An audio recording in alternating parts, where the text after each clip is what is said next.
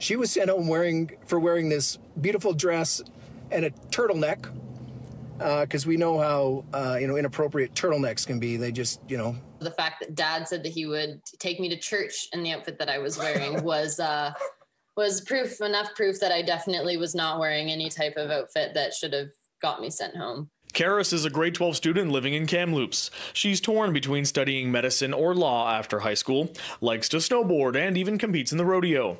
But now she's got something very different on her plate after her teacher sent her home for wearing this: a black dress over a white turtleneck sweater. I showed up at school and I was sitting for about 20 minutes and doing my work, and then I just got told that I needed to be met outside, and I went outside and I was told that the dress that I was wearing was inappropriate. Karis says the teacher told her the dress reminded her and a student teacher of a slip and was making her feel uncomfortable. Which I didn't even know what it was at the time, because our generation doesn't really wear them at this point. She tells us it was the first time wearing the dress and that she was putting in extra effort that day to get out of her box, saying she usually opts for baggier clothing. If I'm going to class and I'm going to be tired and be a moody teenager, I'd rather be comfortable doing it. She also tells us she was having fun and expressing herself and felt confident wearing it, and that it hit hard when she found herself being pulled aside. I was shocked and I felt sad. I was trying to hold back the tears because I was embarrassed in a way. I didn't want to run back into my class crying.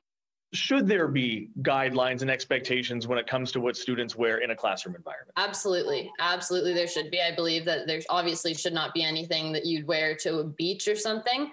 But I also believe that students should be able to express themselves.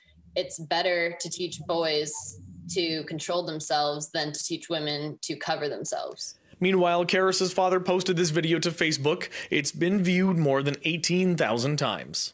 Today, I'm frustrated. I'm hurt. I'm disappointed in the system.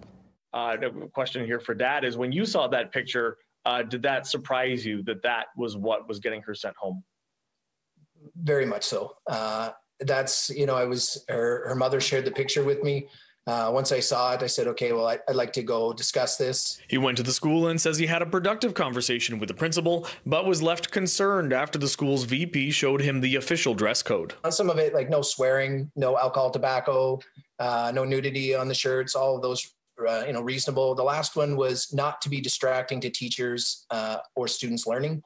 And that one was a little ambiguous, and was kind of worried about what that actually meant. We have reached out to School District 73 in Kamloops and are waiting for comment.